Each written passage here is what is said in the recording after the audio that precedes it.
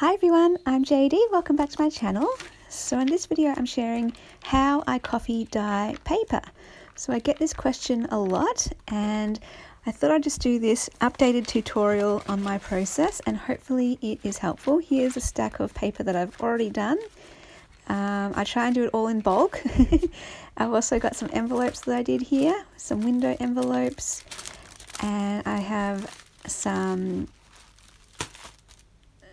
medium-sized envelopes here with little boxes in the corner, and I also have just some smaller envelopes that I'm looking to embellish. So the larger ones I tend to include as pages in a journal and these ones as embellishments.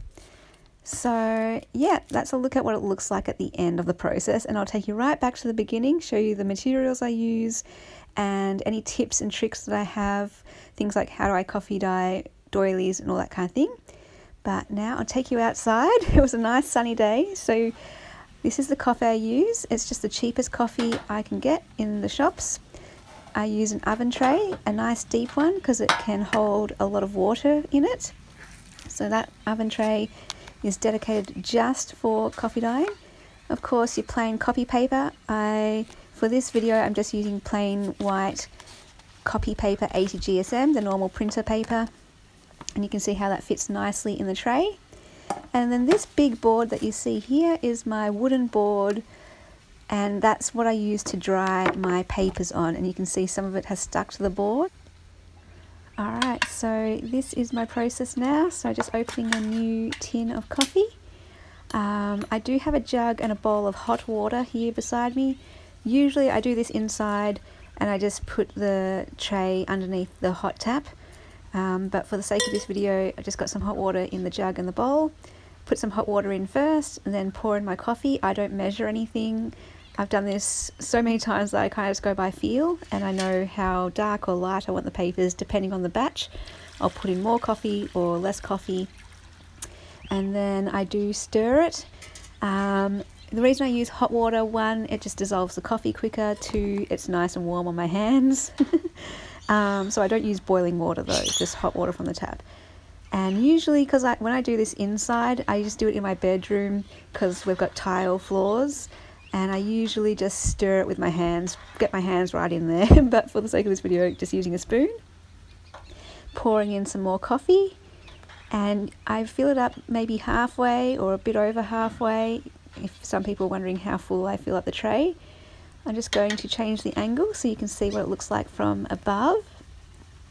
And I'm just going to pour in a little bit more coffee. The wind is taking some of it. So yeah, just because it's a nice sunny day, I thought this was a great chance for me to film this process video. But usually, whether it's sunny or not, I do it in my room. On a hot day in summer, it takes a day to dry the papers. In winter it can take maybe a week, just depends on the weather. But yeah, definitely on those warm days it's beautiful. It just takes so quick, it doesn't take long at all for it to dry. Okay, now here's my process. I've already done some, but basically I grab my paper, dunk it. As soon as it's covered, I kind of strain it on the sides of the tin so that some of the coffee solution runs off, and then lay it flat onto the board to dry. And it's that quick. So this is why I can do, I don't know, 200, 300 pages a session, because you don't need to leave it in there, you don't need to wait around or anything, just dunk and go. I do put quite a lot of coffee in the solution to give me that rich coffee colour, and because when I originally did this, I would leave it in there and dunk it for a long time to make it get quite dark. But I realised to save time, just put more coffee in the solution and then you can just dunk it and let it dry straight away.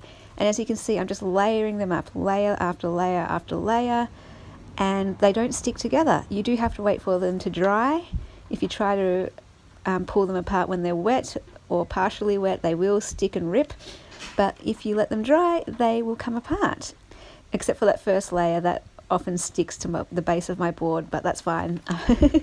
I often use the bottom layer to make journal cards out of if the papers rip. But these ones here, they'll come out nice and creamy and beautiful and tan, or whatever you want to call it. So my tip for doilies is, because they're nice and thin, I usually do a layer of paper and then just chuck on a layer of doily. I don't even dunk the doilies. The coffee solution seeps through from the other layers, and then that gives you also some lovely doily pattern on your papers. If I'm going to do envelopes, usually I do those last and just pile those on up on top at the end. Sometimes if I want to have patterns between the layers, I will put the envelope between the layers. So my cat is just meowing, he wants to go for a walk. So at the moment his leash is around a tree. So I'm just taking him for a walk now, having a bit of a break from the coffee dyeing. He's having a bit of a explore, smelling the coffee. And then after this, I take him for a walk around the house and the garden. He's so cute. He's such a good walker now. He used to just sit, but now he's pretty good at being walked. I only walk him around the house, around the yard. But here, yeah, you can see the finished result of the layered papers, and I just let that dry. And the way I do it, either if it's a nice sunny day outside, but usually what I do is I bring it inside and I put it in front of the window where the sun streams in, and it just dries my papers for me beautifully. And usually every hour or so I will go in and just remove the top layers that are dry, and then, you know, the sun will do its work and keep on drying the next layers. If I just left them, eventually they would all dry eventually, but it just helps the process if I remove the top layers. And that is what they look like. The top layer usually has some interesting patterns because where it pulls, but the middle layers tend to be a uniform, nice, beautiful, creamy colour. So I hope that was helpful. If you have any questions, just let me know in the comments and I'll answer those for you. But I hope that was helpful. If you have a different way of coffee dyeing, let us know as well. We all have our different ways. This is just the method that works for me, especially being in sunny Queensland. I don't need to use an oven or anything. But yeah, I hope that was helpful. Bye guys.